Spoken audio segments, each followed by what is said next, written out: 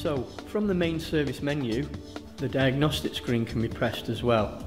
This will give you general information where we can look at our outside temperature, what we've set it to, adjusted, or what it actually is, our boiler temperatures, what we've set it to and what it is at the moment.